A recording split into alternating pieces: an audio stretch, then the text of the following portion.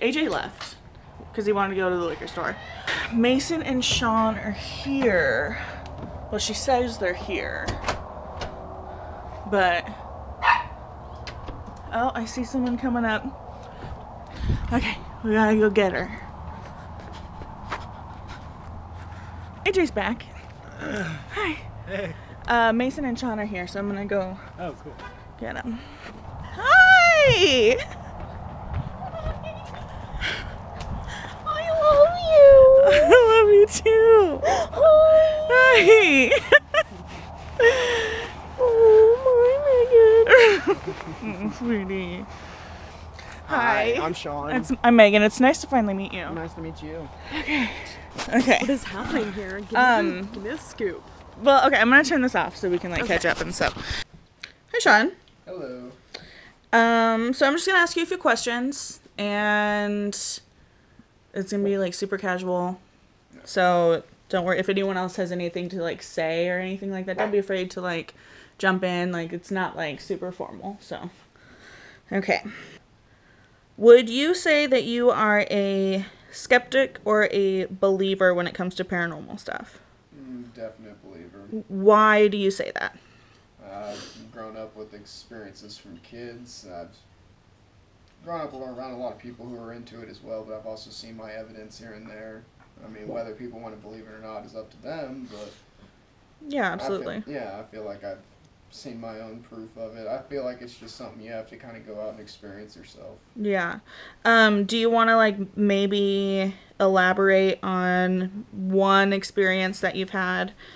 So the one thing I usually always show my friends, especially non-believers or something, is some of my grandparents. My grandparents' house in Bulverde, they own it. It only had one owner before them. He built the house, but he lived in it and died in it. And apparently, talking to my grandfather about him, he was just he built some of the houses in the whole neighborhood. Actually, he was just blue collar, hard-working dude. And sometimes in the middle of the night, I'd hear these weird cowboy boots walking around, kind of on the hardwood floor. Mm-hmm. Middle of the night, so it's just me and my 80-year-old grandparents. I know it's not them moving around. Right. My mom came over some point, I think it was my sophomore year of high school, and on some rocks outside in front of my grandparents' deck, she started taking pictures, and in one of them, I could zoom in, and you could see my two legs and my two pairs of black tennis shoes like this, mm-hmm. and then you would see just two other legs a little bit forward from mine and two pairs of cowboy boots. And at that time, I hardly wore cowboy boots, especially the one pair that I did have. I don't hardly ever wear them. So I knew it wasn't me. And this is a picture that was taken. I've seen it. That's fucking crazy. Yeah. And I put that on my PlayStation now, so that way I can zoom in on my TV. I can send it to you later. I've shown it. Oh yeah, I would love that. Yeah. And it's pretty interesting. But yeah, that's the one thing I would say I could show to other people, at least give them an insight on it. But that's one experience I can say, that made me believe, definitely.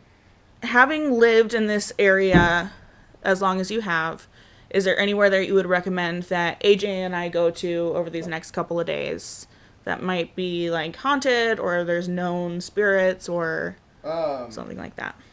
Well, I think it's all depends on like I said, history of places. From some experiences of my own, I've known very secluded places, and even kind of how we were talking about earlier, places with water. I've known usually play into a factor, and places I've had experiences like Green and New Braunfels with the river that flows through there. Further out in Seguin, not the Black Swan, the Victoria Inn, or somewhere out in Seguin that's haunted. And out here, my mom likes to call something. I can't remember the full story why she calls it the Devil's Triangle that connects Kerrville, Bandera, and Medina. And okay. So much. My mom just doesn't really like, especially Medina. She hates that area. And I hate it too. I just remember when I was out there as a kid, we were staying at my friend, my Aunt Rhonda's place, and it was just me and her kid, my niece, and we were playing Game Boy Pokemon games. I was probably 10, she's 7. There's this glass coaster sitting on a shelf that's just about a foot below the roof, and there was shelves that went along the whole little cabin or whatever that we're in. And I could see the light reflect off of it, and I kind of just glanced up, and we both saw it levitating, and we were both kind of just sitting there puzzled, is it really levitating, or is it sitting weird and I'm stupid?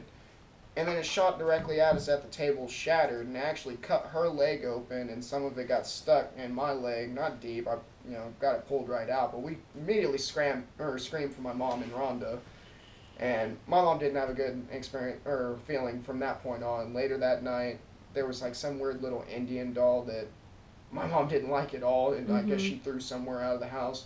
Woke up the next morning, it was on the kitchen floor, back in the house, and we didn't have any dogs or anything with us to like bring it back in or anything. And then I was going with my Aunt Rhonda, just her and her friend, not my mom, to go check out a place she was looking at in Medina, a new place, and it was like a big home, 2-story, the side of the house had 4 windows on top, 4 on the bottom, but all the blinds were open, so you could see perfectly into the house, see what it looked like, and we're walking around with her friend, my aunt, and the homeowner just going around looking at it. I kind of felt weird from the moment I got there. It was just really secluded out in the woods. Like, something really didn't feel right the moment I got there. And it kind of looks like a plantation home almost. Like, it's a really old style looking home. Definitely not what I expected. But I started walking around by myself, and I thought I started hearing, like, footsteps or something. Because it was just me. Rhonda and everyone else were looking at, like, the workshops and stuff for her husband, talking about how much he loved it. I was just kind of walking off doing my own thing, and I remember hearing like what I thought were footsteps, but I brushed it off because I couldn't really, prove it myself, so I wasn't going to go about and run and go tell her something's going on. But I noticed as we left, I felt something weird, and I looked behind, like through the back windshield as we were leaving in the car, and up in the top windows, I saw like a little figure, like a little girl. Yeah. And I told Rhonda to stop the car. Like, I turned around and told her to stop the car. And we turned around again. And when I told her to look, that window was the only one with its blinds all the way down. And I didn't go upstairs. I didn't even go upstairs at all, actually. And I didn't move the blinds. None of the blinds were down. Right. They were all placed up so you could see in. And all of a sudden, those were down. And it had to have been a fraction of a second. Because I yelled stop, she slammed the brakes, and we turned around and they were down. That's crazy. Yeah. And we went back and started checking it out, but we didn't see anything there, and we just felt weird.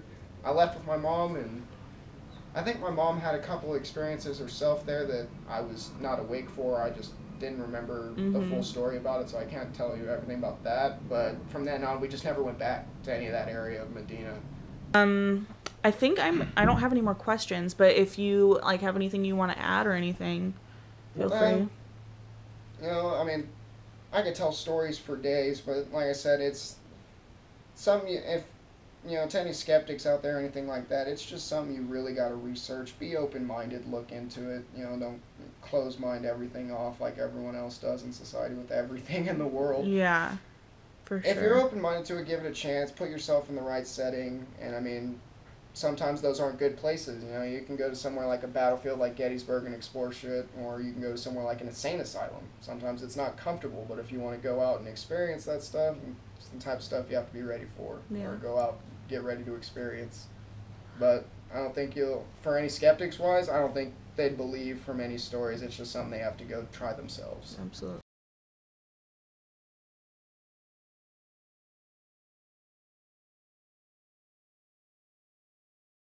So there's a place in San Marcos that was it was a asylum, and they turned it into a college dorm. Oh god. It was like a frat house. Yeah. And me and my brother went there one time, and it was they had to close it down because some pledge got hazed to death. Yeah. Like he got thrown off the top of the roof or whatever. And so they had to close it down, and so we went in there in the middle of the night, and there was like floodlights that are motion sensitive because they don't want people going in there, so we had to like evade the floodlights, and then like it was just really creepy. It was really creepy in there, but it's not structurally sound, so I wish we could go back there. It's such a cool place to go.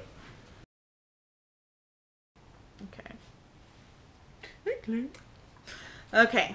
Hi, Mason. Hi, Megan. So just like before, I'm gonna ask you some questions. Gotcha.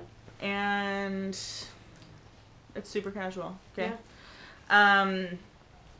So same question. Would you consider yourself a skeptic or a believer?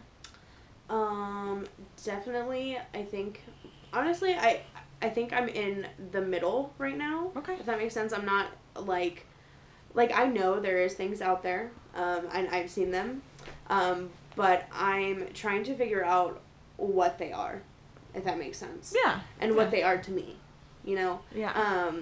I believe that I've seen some, like, ghosts of people who have passed on, but I've always kind of, I've just grown up knowing that there's a middle ground. So that's, I mean, I guess I was just kind of raised into a family that it was always middle ground. Like, you were always in between, whether you believed, whether you were a skeptic, you know? Because, and then we never talked about it.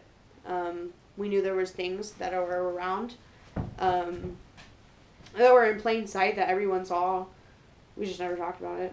We all knew it was there, you know? But I think I'm definitely a believer as of, like, today, like, right now, you know, in the last few weeks, more of a believer because just some things have happened.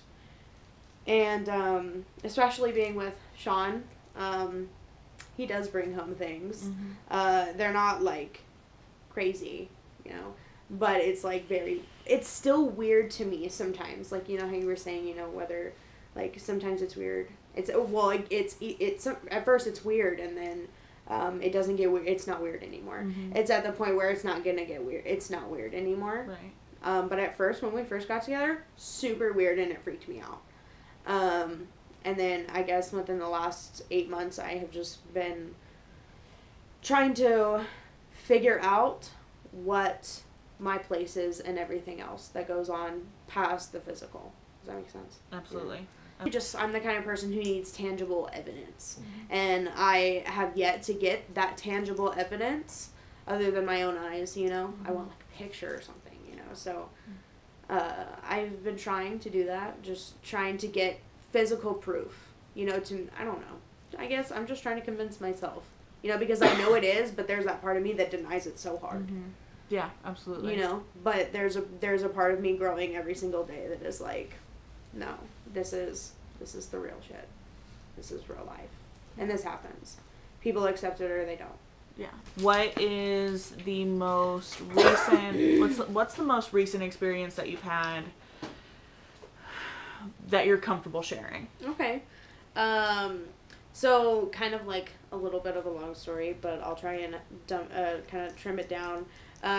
So I have this friend, and, well, I have run into him through work and stuff like that, and so I started working, and he has, the first time he met me, he told me that, that I was a witch, right, quote unquote, whatever, right, and I was like, okay, you're weird, that's all, I'm just gonna mind my own business, right, and it really, really got me thinking. I made him think that I thought he was weird, right, like, I don't really know what you're talking about, right, but I knew what he was talking about. I just didn't want everyone else to know that I knew.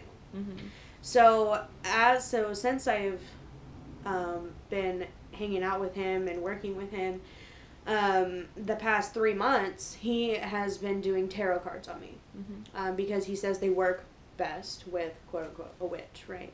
So I was like, okay, never done them, whatever, right? Well, he did the first set on me in my car, and I was like, okay, whatever. Well, it was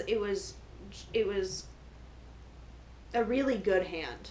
It was, things were going to happen in my life, and things were going to change, right?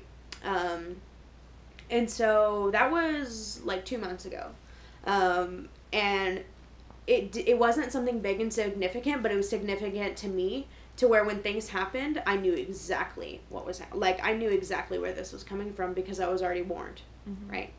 So he has done 3 sets of cards on me. Each and every single one of them has been true. The second deck that he did on me was really, really apparent. There was one card in particular, I'm not sure, it's called the Tower. And it was where a man was falling out of this tower. He's going to die. Yeah. And I just, like, was thinking about it, and I went home and I talked to Sean, and I said, we were out at the pond, you know, just relaxing, chilling, and I kept having this feeling. I said, it's going to be you. It's going to be you, Sean. I can feel it. I know it, you know? And around this time, I'm starting to see, like, this dark figure in my mom's house, which is right across the street, like, right across the pool from our house, right? Mm-hmm. I'm seeing this thing watching me from this window. I'm talking a huge, dark figure, and I've never seen something like that scared me. Like, I've seen it. Like, I saw it. So I start opening up to my mom. And at this time, I already told Sean, I feel like it's going to be you. I feel like it's going to be you. I start opening up to my mom. My mom has been saying, you know, I keep seeing, my mom's kind of like skeptic, right? So she's like, I've been seeing something past my glasses on the side. She's like, but I feel like it's just me. And I was like, okay, hold on, let me have a talk. It's not just you. And stop thinking that you're not seeing that. I told her, stop thinking that. For real, stop. And she was like, okay, whatever, right? So a couple days back, she's like, I still see it. Well, I'm still seeing this thing in the window. And so the tower card comes into play, and Sean lost his job out of the blue. Nothing, like, just out of the blue. Mm-hmm. And he got in the car that day, and I said, I knew it was going to be you. I told you. And you didn't believe me. And it wasn't that someone was going to die. It was that something was going to happen that was really, really unexpected. And that's what my friend told me. And so I'm still seeing this really big thing in the window, and me and Sean are feeling this thing outside of the lights, which is really weird. Past where the porch lights couldn't reach anymore, kind of thing. And it sounds really scary and weird, but that's exactly what it feels like. You know it's there, but you can't see it. And keep in mind, there's little carports and stuff like that. Sorry to interrupt, but little things that light up all over her property, and you could just randomly glance over, and you'll see something walk in front of those lights because you can't see the lights on anymore for a split second, and then they're back there. Yeah. And it's not the part of the field where her cows live. Or it's like so there should the be house. nothing moving back there. It's like civilization of the house. Yeah. Right. Yeah. And so I go talk to my friend again. I'm like, I tell him exactly what I'm seeing. I'm opening up this point because I'm like, I don't know what to do. There's so many things happening that aren't weird anymore. They're happening too often, but they're still weird to me. Mm-hmm. He's one of those people that tells me it's not weird. It's not weird. Stop saying it's weird. It's not weird. Right? And I'm like, okay. Mm-hmm. And so the blood moon happened, that picture I showed you. Sorry about that. Some battery issues. So go ahead. Do you remember where you were? Okay. Okay, so I'm still seeing this, like, big thing in the window. So I talked to my friend. I tell him exactly what happened. I just open up to him because I don't know what to do. I'm just kind of like, I'm at a loss, and you're telling me I can do something about this, so tell me how to do it. So he tells me to, like, put my fingernails and my spit and, like, all of my hair in this box, right? Well, I ended up not doing that because that night after I talked to him, he said, you don't have to do anything with the box if, you don't have to try and get rid of it if you don't see it after today. Because if you don't see it after today, it was my fault. And I said, okay. And he said, I sent someone to protect you because I knew you were going through a lot of things and maybe it's not happening the way I want it to. He didn't really elaborate. Mm-hmm. And so I didn't make him elaborate. I just said, okay. Went home, told Sean, because he tells me when he feels things too, and we always feel the same. We always agree. Mm-hmm. And so I tell him what's going on. I say, if you see it, let me know, because he's seen it. And so that night came home, and the air literally was still heavy, but it was like one big piece was taken out of it. It was a little bit lighter. And I told Sean, we're walking by the pool, I'm like, I don't feel it. I immediately don't feel it. Because I would come home in a bad mood and start fighting, and just like, I could not help it. Mm-hmm. 30 minutes after I get home, I would get all riled up for no reason. And I would get so mad, and then after that, I was fine. But it was only when I would go home. And so, basically, I haven't seen that thing since then. Mm-hmm. And I know that, like, that recent stuff only happened, a week or two ago? So, that's, like, super fresh. And seeing that thing with my own eyes in my mom's house looking at me across the pool, I was like, it almost looked like my stepdad turned around, but it wasn't. It wasn't him because he was sitting in the, he was sitting on the couch right there. I looked and I was like, what the hell, you know? So it's just like things like that. Like, we found earrings in the store that I'll lock up the store and I'll come back and there will be earrings knocked off of the shelves. Like clearly someone like, what, you know? Just like really crazy stuff, you know? And I know I know that this stuff is real, but like I said, I'm just trying to figure out how I am involved with all these things that are happening to me, because if they wouldn't be happening to me if somehow me and that other side don't cross paths. You know what I'm saying? Right. Yeah. And I think those things, that answer comes in time, and you'll find it. Okay. Well, thank you. Yeah. Appreciate it. Any more questions? I don't think so. Is there anything you want to say? No. I think that just, I mean, I think everyone, like Sean said to me the other day, everyone can do this. It's just a fact of, are you going to accept that there's something beyond what you can see?